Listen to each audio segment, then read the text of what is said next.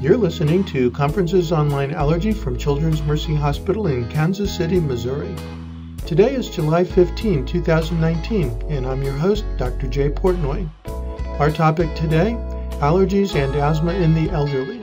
Our presenter is Dr. Gailen Marshall. He's a professor of medicine at the University of Mississippi School of Medicine in Jackson, Mississippi.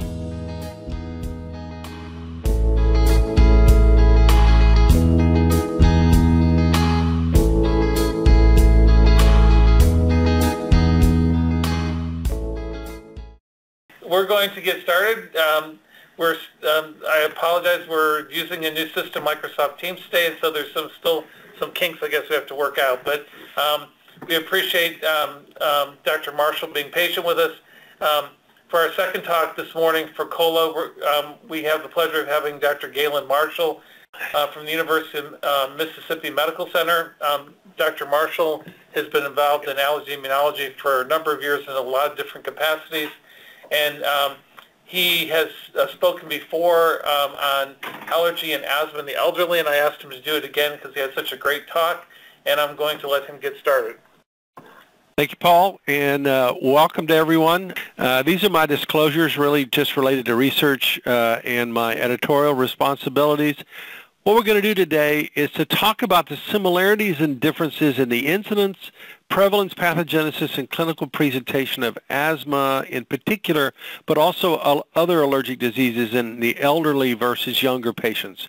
And as you'll see this is that several of these slides I have that I took from the literature talk about elderly versus non-elderly. So I guess you can put yourself wherever you want, but the magic usual cutoff for this is age 65 or greater.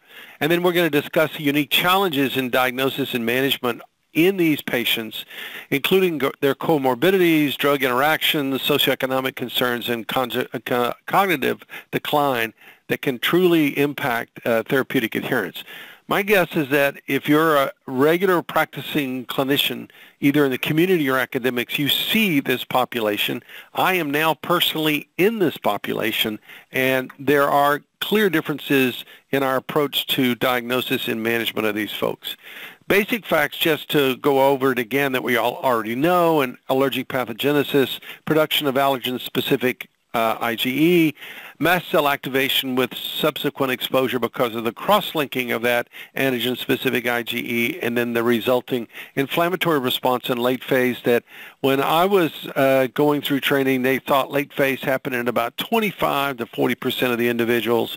The numbers now is that it's the unusual person that doesn't have some sort of late phase reaction, and there's some question that this may actually be enhanced as we age. Clinical manifestations, of course, organ-specific or multi-organ in food, drug, anaphylaxis, etc. And the therapeutic approach still, even with all the wonderful choices we have, is still avoidance is the primary thing when possible. So there is no better therapy for drug allergy than avoidance if that's possible, or unless there's some superseding need to give that specific drug to which the patient is allergic. The whole food issue now that we're entering the idea of oral immunotherapy and other things for food allergy is going to be revisited, but at least still currently the recommendation that we have in a food allergic individual is avoidance of that food and then the potential foods that would be cross-reactive with it. A medical therapy which is designed to decrease sensitivity to the mediators, and then allergen immunotherapy to decrease sensitivity to the allergens themselves. In the elderly, there's some special considerations that we must consider, first related to the pathophysiology. First of all, there's more varied exposures. As we get older, we've seen more, we've been more places, we've done more, and that relates to environmental differences, changes in the diet. There are things that I can't eat very well now that 20 years ago I ate without any problem at all. Not necessarily related to an IgE-mediated mechanism, but just because of the fact that my digestion has changed, my activities have changed, my metabolism has changed. All this can have impact in the pathophysiology of allergic sensitivity. Polypharmacy. Again, when I was in internal medicine training at University of Iowa 30-some-odd years ago, Polypharmacy was something you would list very quickly because it was a real concern where people taking over 5 medicines. Nationally now, in people over the age of 50, the average number of medications we take is over 6.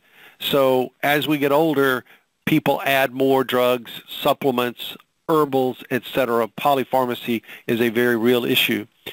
Immunologically, our immune system changes as we age. The greatest impact for sensitization is on neoantigens as opposed to recall antigens, but as we'll discuss more in a moment, there's a very real effect on the regulatory mechanisms as well. And then secondly, secondary immunosuppression, which can be from comorbid diseases, cardiovascular disease, pulmonary disease, diabetes, etc., versus actual drug-related need to suppress the immune system because of increased incidence and prevalence of inflammatory disorders as we get older. Clinically, these comorbidities can mask or alter the presentation. Someone who has congestive heart failure can also have asthma, and it's not always easy to tell, particularly they call you at 10 o'clock at night and say, "Doc, I can't breathe." Is it because they're in failure, or is it because of their asthma? Even the diagnosis of that can sometimes be a challenge. Certainly true in the GI tract, certainly true in the skin as well. Drug-drug interactions may be more complicated, not only because of the fact that they're less well described in older individuals, even in clinical studies that do not exclude older individuals, rarely, unless the study itself is designed to look at older individuals, rarely do they actually go to the effort of recruiting. So you're talking about a small percentage of the total population of patients that are looked at in drug approval. So drug-drug interactions that are reported are usually in younger individuals and can be more challenging as we age.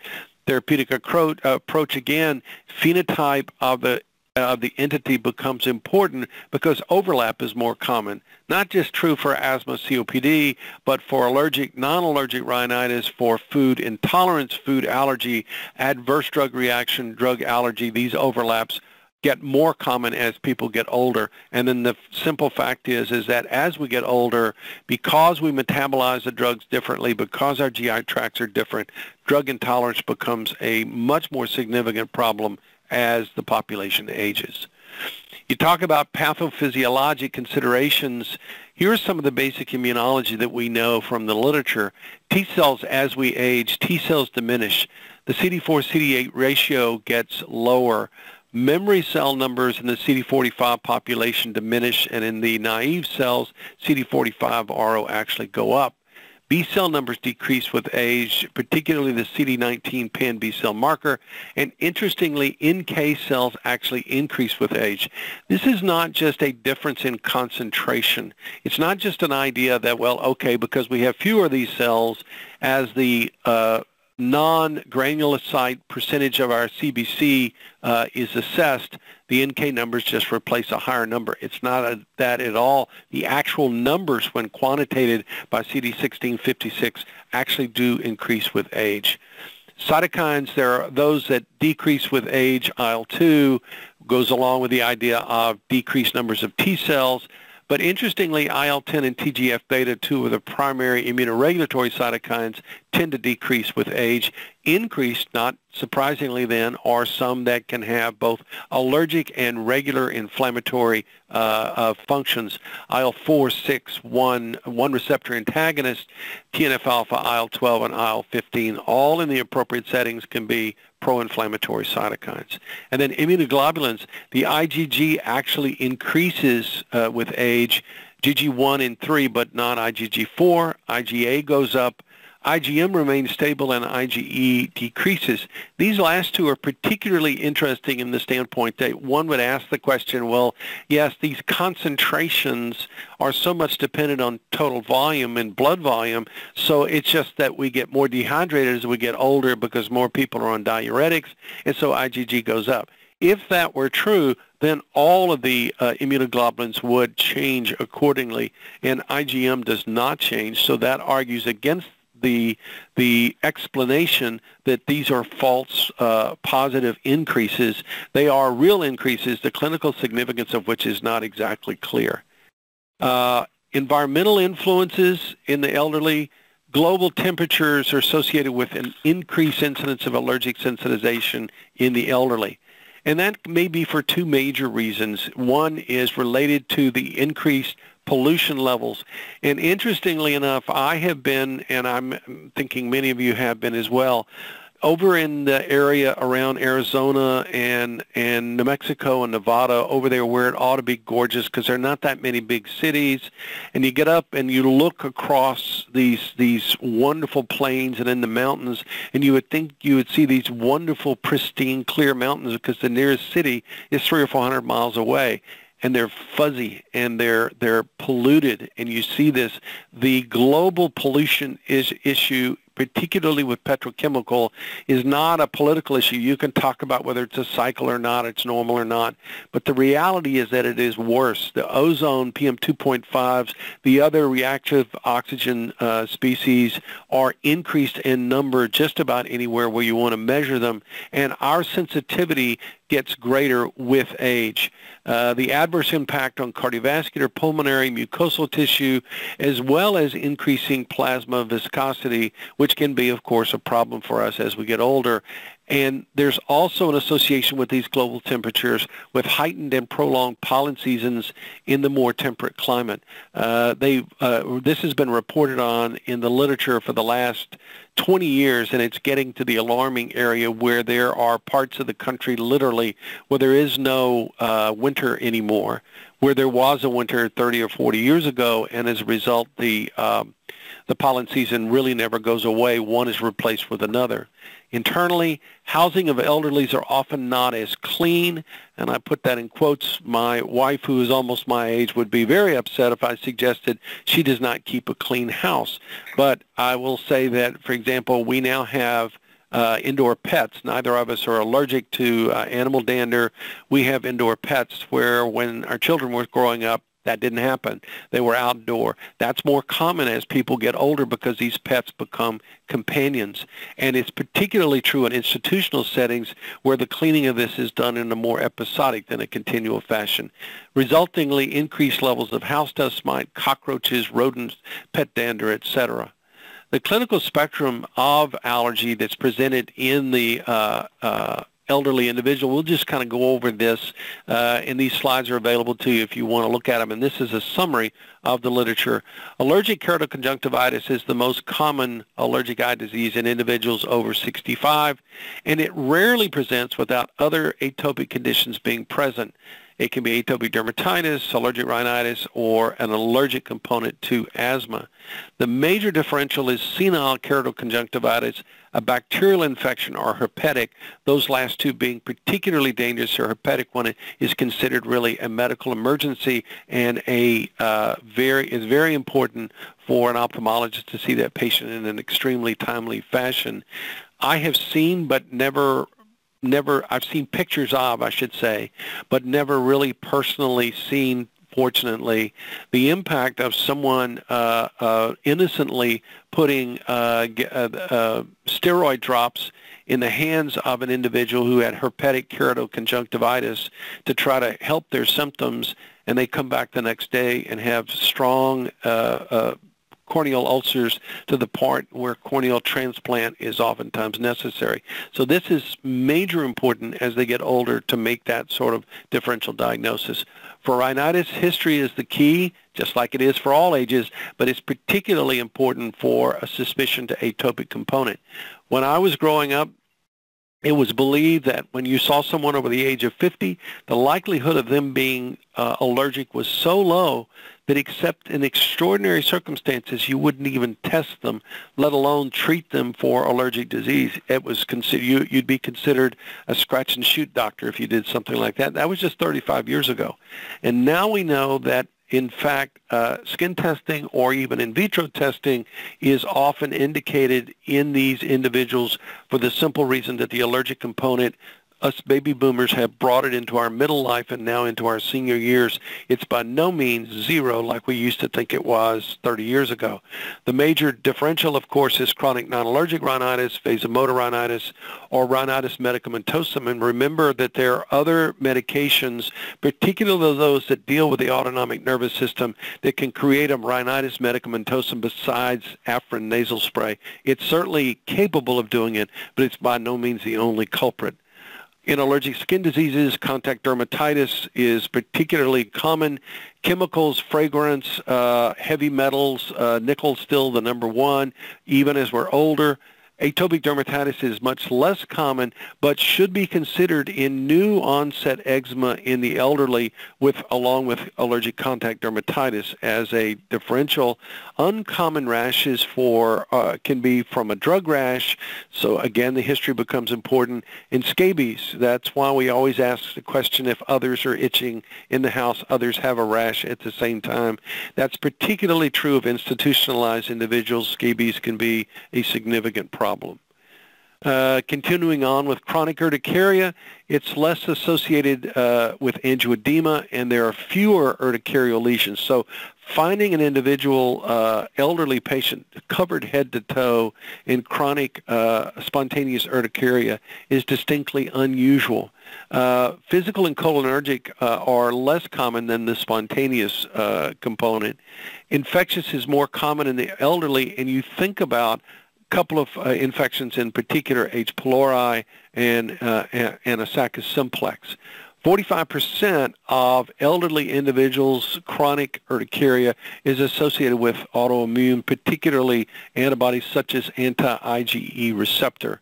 Aspirin and NSAID sensitivity is greater than in the elderly, and new onset as opposed to recurrent chronic urticaria in the elderly is associated with a monoclonal gammopathy. So when you have a 70-year-old who comes in and they have chronic urticaria, it's been bothering them for greater than 8 weeks, and they're not all that responsive to antihistamines, or they have the side effects associated with it, at least in your mind you should play with the idea, do I need to check an immune globulin, or at least maybe an SPEP to see if they might have a monoclonal gammopathy. Keep going. In angioedema, new onset hereditary angioedema is exceedingly rare in elderly individuals. It could be recurrent. It could be they don't remember very well, but new onset, particularly without a family history. So it's almost, if they have a C1 esterase inhibitor deficiency, it's almost certainly acquired. And so a collagen vascular disease neoplasm workup is extremely important in these individuals. There's a higher rate of angioedema in patients taking ACE inhibitors, and I would put in this ARBs as well. The data are fuzzier on ARBs than they are with the ACE inhibitors. So when someone comes to you with angioedema, we always think of an ACE inhibitor. If they're taking one, we ask that question. If they're taking one as an elderly individual, we don't wait for their tongue to swell. We don't wait for their throat to swell. If they're having any kind of angioedema, we take them off of it immediately because they're of the higher rate and the higher severity that can be there. Anaphylaxis has no specific increase in incidence with age. It's, however, more likely to be idiopathic or Hymenoptera related. Food anaphylaxis is distinctly unusual in the elderly population. However, morbidity and mortality is considerably higher in the elderly. It's not terribly surprising, but it is something to keep in mind, particularly because in individuals that have cardiovascular or pulmonary comorbidities, if they're taking concomitant meds or polypharmacy, the NSAIDs, aspirin, beta blockers, etc., these are things that we as allergists, immunologists have to deal with. We can't pass it off to the primary care doctor or someone else if there's a history of anaphylaxis in these elderly patients. Moving along to food allergy, the incidence is increasing worldwide and appears to occur in elderly as well, up to 5% of elderly individuals. Considering maintaining existing food allergy into later life versus a new onset food allergy, the first one is far more common than the second one. It is distinctly uncommon for a 70-year-old to suddenly develop an IgE-mediated sensitivity to shrimp. It can occur. Probably most of us that are a little gray in the temple or completely gray have seen this, but it is distinctly unusual compared to someone in their 20s or 30s developing that. The most common presentation is GI-related. Anaphylaxis to foods is far less common in the elderly. Drug allergy, remember, adverse drug reactions are more common, but drug allergy, IgE-mediated, is distinctly less common in the elderly compared to the younger population, yet if they have a IgE-mediated drug allergy, it carries up to a 10% mortality risk. So pursuing that to find out the mechanism becomes particularly important when you're talking about antimicrobials that have large amounts of cross-reactivity with other groups, and you're now beginning to limit the number of available antimicrobials for an individual patient because of their history. It's estimated that the ADR account for much as 10% of geriatric hospitalizations. The risk factor for drug allergy itself, female more than male, clinically frail, the different comorbidities as we've mentioned, and the fact that they are doing polypharmacy. It's not clear if polypharmacy is actually altering drug metabolism in a way which everyone thinks about, but there's not a lot of data to prove because there's so many different potential combinations, or if it's just the idea that if you're exposed to more, then the simple likelihood in a statistical fashion is going to increase if you're exposed to 10 drugs rather than if you're exposed to 1. The culprit drugs are not substantially different from younger populations, so there's not a particular kind of drug in older individuals that they're more likely to be allergic to than if it's a younger individual. Therapeutic considerations in terms of efficacy. Remember, antihistamines have a decreased effectiveness. Now, effectiveness can have a subjective component to it. The elderly are still now, again, my generation and people up to 10 years older than me, I'm in my late 60s, are growing up in the day where Benadryl was a standard antihistamine, and non-sedating antihistamines did not come into play until well into our adult life. We were in our mid to late 30s and 40s when the widespread use of non-sedating antihistamines came to play. So some of the idea of the effectiveness of antihistamines has to do with its other problems. Diphenhydramine is a classic example. People will tell you how great diphenhydramine is, and the others are not because of it dries me up so well.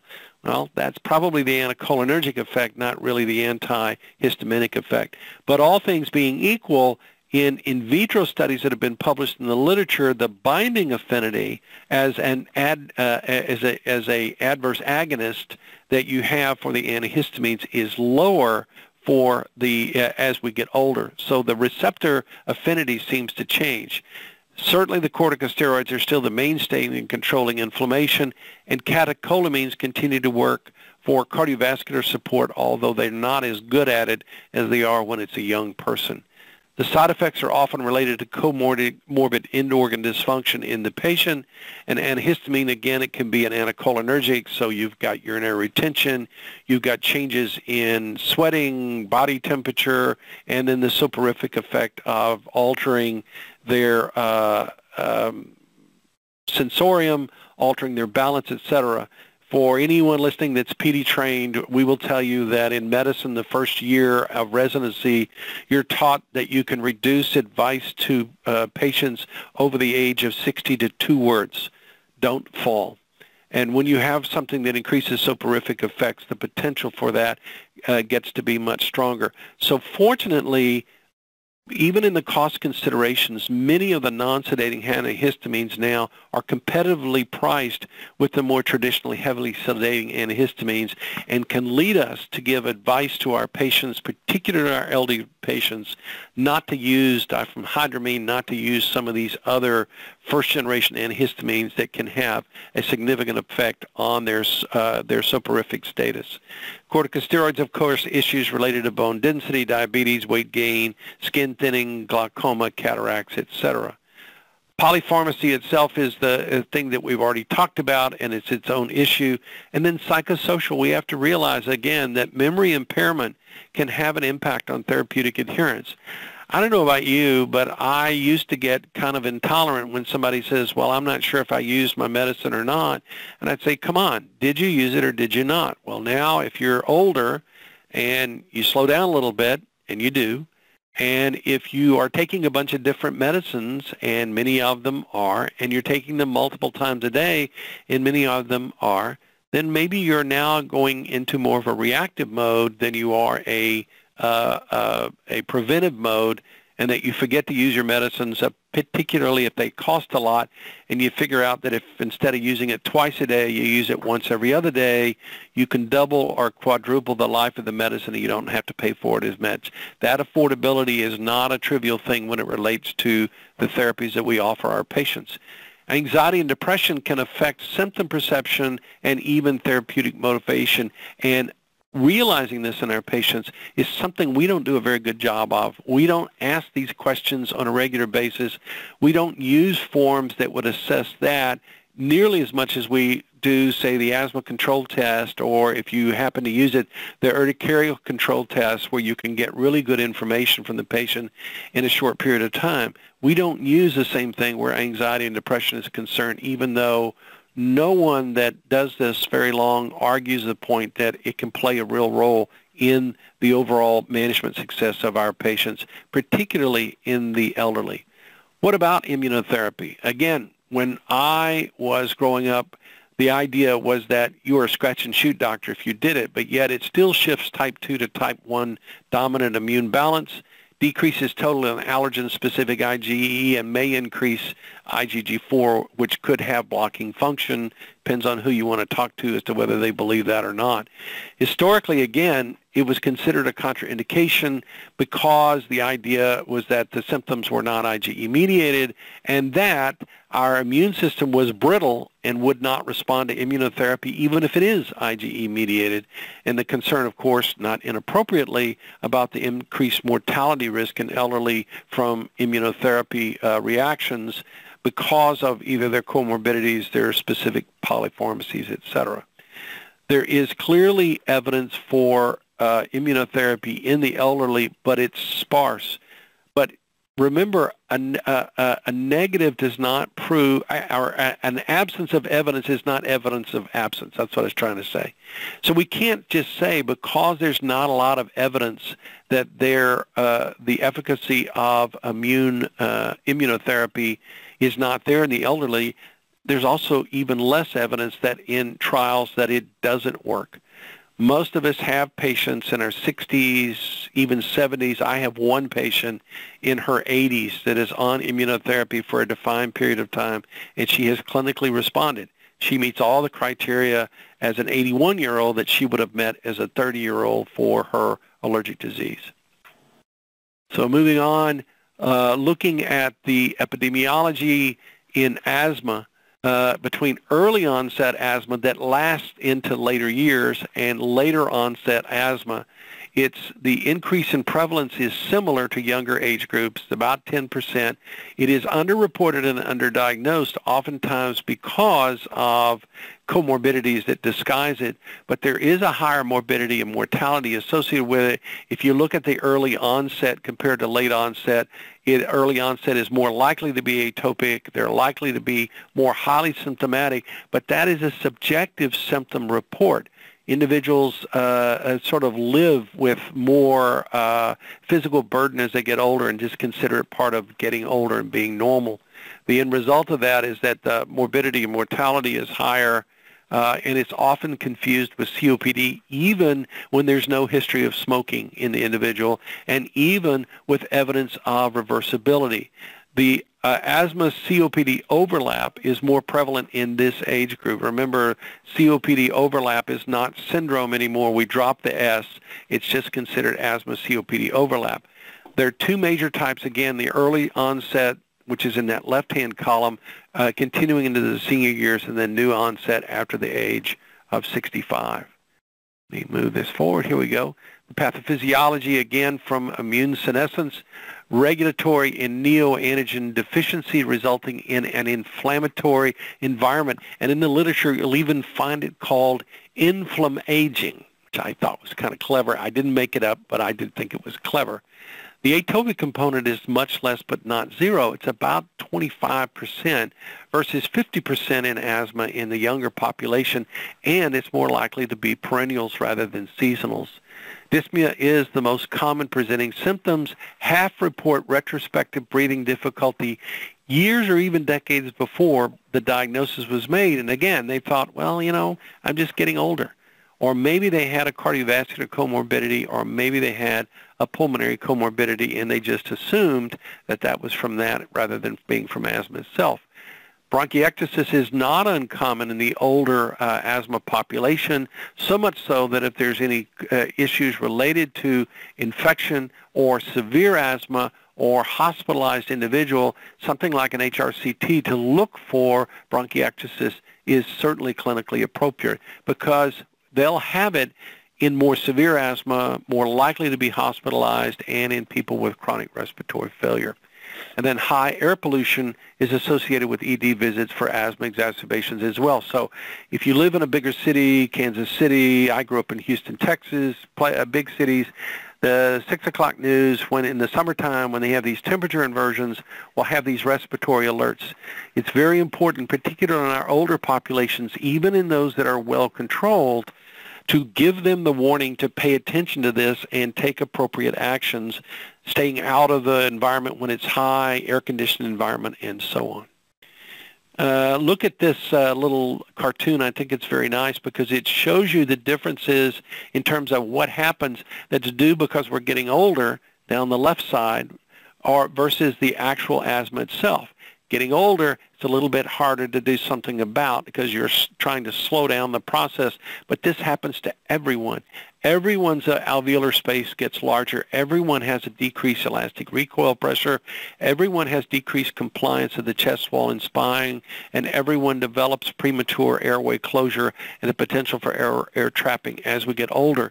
If you layer on that the issues related from the asthma itself, in particular as for airway inflammation with the potential for remodeling, it gives you an accounting for the more severe, difficult to manage asthma that we see in these older individuals.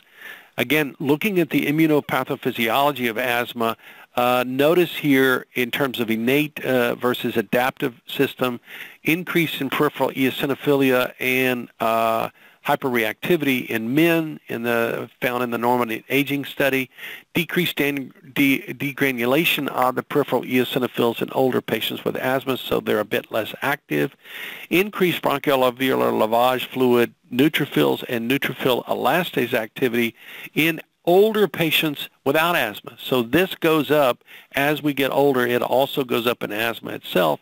Sputum neutrophils increase in older versus younger patients with the same level of asthma, and sputum neutrophil mediators in older patients with asthma like IL-8, MMP9, neutrophil elastase, and others. From an adaptive standpoint, Tregs are decreased in older patients with asthma versus the age-controlled subject. They're also even more in the individual with old asthma compared to young asthma. It's just more prevalent in the non-asthma age controls. T-cell pro-inflammatory cytokines increase with aging, as we mentioned ago, this so-called inflammaging term that you'll see in the literature. And then from a humoral standpoint, even though IgG goes up, the antibody responses specific to vaccine diminishes with age. It's a part of a natural consequence of aging itself. Diagnosis, the common diagnostic criteria are valid in the elderly. Clinical presentations, again, dyspnea is the number one, cough is number two, and can be more subtle as it's often chronic. And what you have to consider is continuous symptoms versus a relapse someone had as a child, it now develops in older age, versus new onset, because the pathophysiology may be distinct in each one of these, and they can be considered different phenotypes. There are often comorbidities that confuse it. Again, cardiac asthma and congestive heart failure, diabetes, renal insufficiency that can affect fluid balance and cardiovascular function, concomitant smoke exposure, both primary versus secondary, and what you may be looking at is, now that we understand that in some patients with COPD they can have an eosinophilic variation as well as neutrophilic variations in some patients with asthma, and then this asthma COPD overlap that exists as well. That becomes important, and to put a little plug in, we have a very nice review article from Nick Hanania's group at Baylor in Houston talking about the current management strategies for asthma COPD overlap for allergist immunologists. It'll be in the, I believe it's the October issue of the Annals, and I would encourage you to look out for that, because it's a very nice discussion of this very important topic in older individuals. Diagnostic complications that go along with it. There's a typical prejudice to move to COPD even without a strong smoking history. If you're old and you have obstruction, it's COPD. If you're young and you even smoke, it's still asthma. They're not necessarily correct, and we have to purge ourselves of that prejudice before we and consider each patient on their own diagnostic criteria. Just because it's not initially reversible doesn't indicate irreversibility. Again, an 18-year-old kid comes into your office and you check FEV1 and do an albuterol bronchodilator response, and it's negative, and he's got 27% decrease in his FEV1 and his ratio is down about 15%. You give him bronchodilator and nothing really changes. You're not going to assume this kid has COPD. You're going to give him steroids and bring him back a little bit later, check him again and see if the same thing is true. Is there a permanent obstruction or is there not? We should be willing to do the same thing where our older patients are concerned without a strong smoking history in particular. Mental status, again, higher rates of anxiety and depression occur as we age. This can affect disease perception and perception of the severity of disease itself. This altered symptom perception can relate to chronicity versus inactivity. We are not masochists by nature, so if there's something we do that makes us feel worse, we simply stop doing it. As we get older, we tend to become more sedentary. It is a natural, it is the relative unusual 70-year-old that goes out and walks 5 miles a day. They're much more likely to sit at home and watch television or read or not be very active. That can subtly have been driven by the fact that when they try to do activities, they get dyspneic enough, or they get difficulty not only in dyspnea but difficulty in other systems, that they just decide that they'll avoid it. By avoiding it, they don't have the problem. That can then result in physical deconditioning, that when they do try to get up, they just simply they're sort of rolling down the cycle. Because their physical deconditioning now makes their inactivity more common, and then they can develop interstitial lung disease. That can be another reason for the dyspnea that goes along with this. So what about diagnostic workup? History can be inaccurate, a cause of recall bias, or their reluctance for candor. You want to do pertinent negatives and positives and good lung exam, but remember, the lung exam may appear normal. You may not hear anything but breath sounds. Pulmonary function, spirometry in the office is always a good start, but in these patients, at some point, a full PFT is important. And we believe it's important sooner rather than later, because it helps you with the potential, say, with a DLCO, to look for an interstitial component, to see if there's air trapping that you're just simply not going to be able to see well with spirometry, but you can see better with full PFTs. So early on, particularly with new diagnosed asthma, in an older individuals, we consider full PFTs very early in their management. Imaging itself, again, CT versus HRCT, the value of HRCT is looking for bronchiectasis, any structural abnormalities, or interstitial processes per se. Compare, again, now comparing spirometry and these different characteristics on the left in the elderly versus the non-elderly population. Again, spirometry may be less useful in frail patients, just like there's a minimum age that you can have confidence in the results of a spirometry in the office. There is a maximum age, not so much based on the chronology of their age, but their physical condition. If they're frail, if it's difficult for them to stand. And again, the problem is that the reference standards, remember, we all lose lung function with age. It's a natural consequence of aging, whether you have asthma, whether you have COPD, or whether you have neither. It's the slope of the curve. It's the rate of the loss of this pulmonary function that is greater in those with obstructive lung disease. But the standards are not widely available in older patients compared to the younger ones, because those standards were established in these younger patient populations. The bronchodilator responsiveness tends to be less pronounced, and the exhaled nitric oxide may be useful. That's an appropriate one that came from this nice review article that Skloot did a couple of years ago. But it has the same problems in exhaled nitric oxide, has the same problems in the elderly than it does in the younger, and so its value is limited, but it may have some value for individual patients. Methacholine challenge is usually less useful for two reasons. Number one is that there can be comorbidities that will make it a relative contraindication. And number two is that there is a nonspecific increase to methacholine sensitivity as we age in non-asthma patients. So its value now becomes more of if it's negative, it suggests that they don't have a significant reactive airway disease. Not if it's positive, it tends to prove that they do. Atopy is less common. Comorbidities, again, we've talked about. And the phenotypes, we're still working on these. But what they use now is late onset asthma, longer standing asthma, and then the overlap that have been described. And those are the three big ones in elderly that are more associated. I think we'll see more as things go farther, more likely to be neutrophilic in the sputum compared to eosinophilic in the younger populations.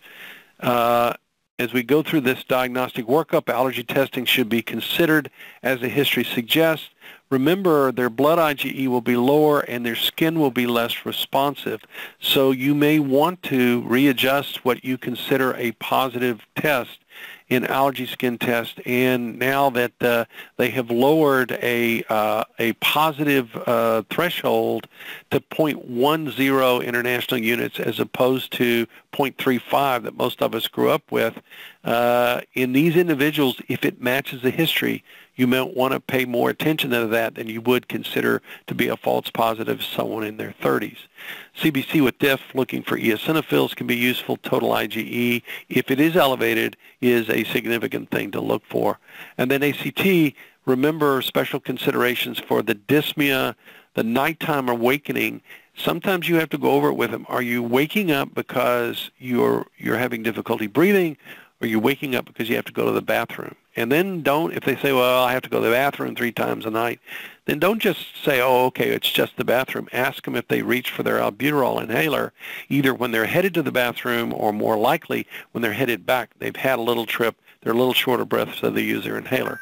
Don't forget obstructive sleep apnea as a comorbidity here, and anxiety that can wake people up, and even primary insomnia. They just can't sleep. So nighttime awakenings can artificially lower that ACT score.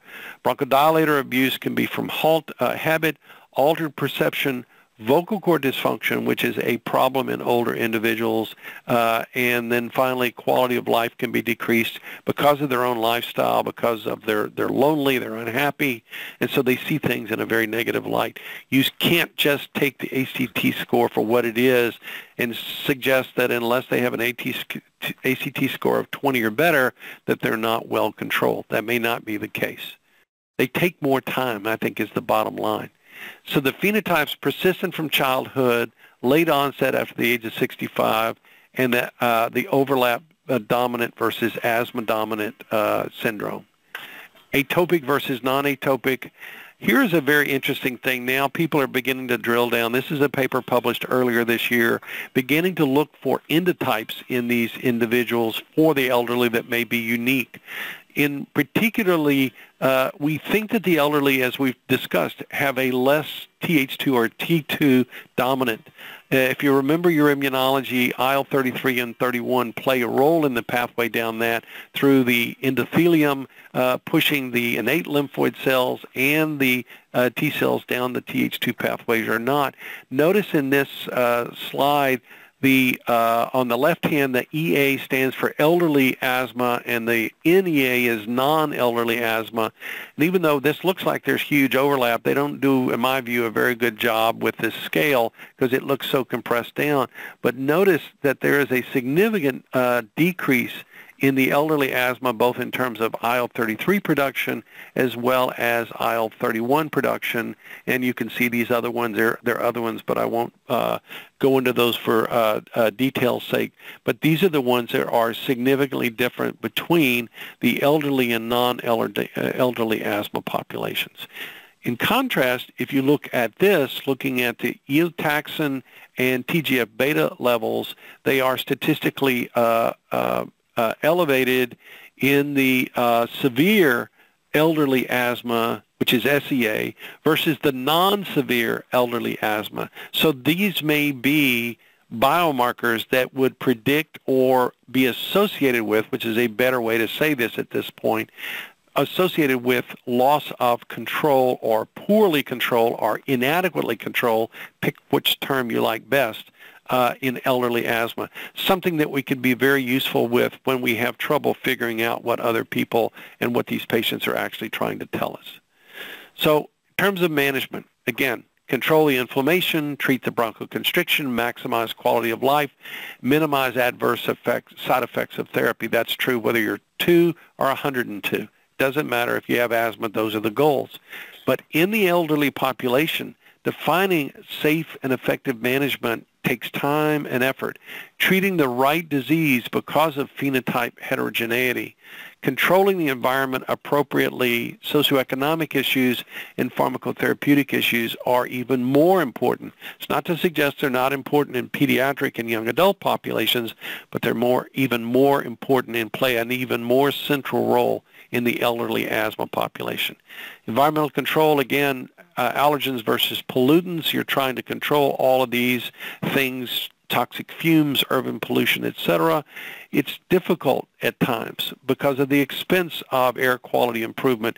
Many of these patients live on fixed incomes, and to tell them to go out and buy a $400 air purifier is easy to say. It's very often hard for them to implement. Physical limitations for dust and mold control can be challenging. The commonality of indoor pets, again, for comments I made earlier, and then hygiene issues that can promote cockroaches, rodents, mold growth. And that hygiene issues is not squalor. That hygiene issue is maybe they don't clean the food away as well as they do. Maybe the garbage stays in the garbage can or the area inside the home a little bit longer because it's more difficult to drag it outside. Maybe the area around the garbage can outside is not quite as clean as it may have been 20 years before. That can have issues that can promote all of these antigens from cockroaches, rodents, and mold growth. Socioeconomically, there's more isolation with aging. Their physical mobility, I should say our physical mobility limitations increase. Support structure can shrink with age. There are people that are not with us anymore in my age category that were with us just 5 years ago. And I celebrated last summer, I celebrated my 50-year high school reunion. And there are a lot of people that graduated with us that are not there anymore. This just happens. Outside interests tend to wane. This is particularly true in individuals who've retired. And when they retire and they're not particularly active and they sit at home and they watch the paint dry or they watch the grass grow, this becomes very important to them because in many cases their economic challenges grow along with the decrease in their outside interest. Physical comorbidities, the kyphosis and sternum convexity can increase AP diameter and decrease respiratory muscle strength. This happens as we get older. It happens in particular in women, but it can happen in both genders. Elasticity diminishes, which reduces our expiratory flow. Our sedentary lifestyle increases our physical deconditioning. And then psychologically, we have decreased cognitive abilities, which can minimize symptom recognition. We don't know that we're sick. This so-called paradox of well-being. a higher level of life satisfaction with lower health expectations. And that's because we'll know somebody else that's in a nursing home, or we'll know somebody else that's got a lot more physical infirmities than we do, and so we don't have the same expectations that we would have had when we were in our 30s. Anxiety and depression can alter concerns about addressing symptoms. It's almost the ostrich head in the sand attitude. And then disturbed sleep, which has an adverse impact on asthma control, whether it's a result of the asthma uncontrolled or whether it is the initiator of disturbed sleep, which can result in fatigue, which can have an adverse effect on asthma control. Pharmacotherapy issues. I'm sorry, I'm not to there. Here we go. Polypharmacy, cost is always an issue. Drug-drug or drug-disease interactions, distaste or concern about adding more medications to the regimen. Never use two meds if one will do, but because they have all these comorbidities and in many cases all these specialists, the end result is that everybody has a prescription that they give to the patient, and that can be a real issue for them. The cognitive decline, remembering to take the right medicine at the right time in the right way, and poor recognition of adverse side effects. They don't know that the medicine is keeping them awake. They don't know the medicine is making them more soporific, and so they figure the fact that they can't think as well is just part of getting older. It scares them, and they don't describe it to you. Physical limitations, coordination to use MDIs or sufficient respiratory efforts for dry powder inhalers. Those are things that can be and must be evaluated consistently in the office to see that, and the candor with the patient is critically important. It does no good if it goes in their mouth. It's got to go into their lungs in the right concentration to be able to do the job, and their ability even to hold their breath for a sufficient period of time can be challenging. They can have issues related to dysphagia in pill swallowing. All of these are very important things. They may be more susceptible to the side effect at regular drug doses, and the anticholinergics may be effective for pure asthma in the elderly. That's very interesting, independent, again, of the COPD component. Now that we add anticholinergics in even younger asthma that's more severe, I think we have more experience with that, and we're not as afraid or reluctant to do that as maybe we might have been 5 or 10 years ago. And the leukotriene modifiers, again, even in more severe asthma, may be more useful in the older populations. These are small. Montelukast, say it right in a second. Montelukast is a much smaller pill than some of the others. It's not all that hard to take, and it can be useful in these individuals that don't, particularly those that don't do a very good job with the regular inhaler technique. What about biologics? And we're almost done here, folks. We're in the home stretch. Studies for currently available biologics included omalizumab reported to age 75, mepolizumab reported to age 68, and dupilumab reported to age 80. The theoretical limitations and possibilities: IgE decreases with age, so is omalizumab less effective, and maybe dupilumab because it's affecting IgE levels eventually. Eosinophils increase with age, but yet they have less specific activity per cell, and IL-4 increases with age. So does that mean dupilumab would be better? Because even though the IgE goes down, the IL-4 goes up. This is a paper that was published earlier this year, and it was from and it shows a very interesting picture here. If you look at this, these are the 5 currently available monoclonal antibodies for asthma, and then going down the left-hand side of the slide and across the right-hand side of the slide, you have lung function, exacerbations, symptoms, and quality of life, side effects, and the quality of the evidence. The frowny face is suggesting that it is less effective in older compared to younger. So for omalizumab, while the effectiveness, the quality of data here is moderate to okay, and they summarize some data to suggest that there may be more related to exacerbations with omalizumab in older compared to younger individuals, but it has a similar, if not better, improvement in symptoms and quality of life as well as side effects compared to younger. If you look down the rest of these, this means absence of data. There's really very little data in here. Benralizumab has some there, but even the quality of data there is just related to weaker data. This is to say that we need studies in older individuals that are intentional studies. A lot of the reasons for these little funny faces in here is that they derive these post hoc out of studies that have done where they have older individuals in it, but they did not focus on the older individuals.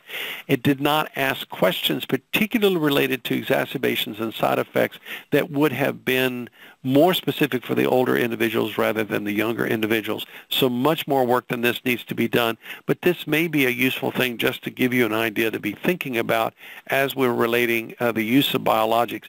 The critically important statement here is that because somebody is 75 years old and has asthma, that being 75 does not a priori disqualify them from receiving a biologic. And that is probably the most important message that I can give you about biologics itself.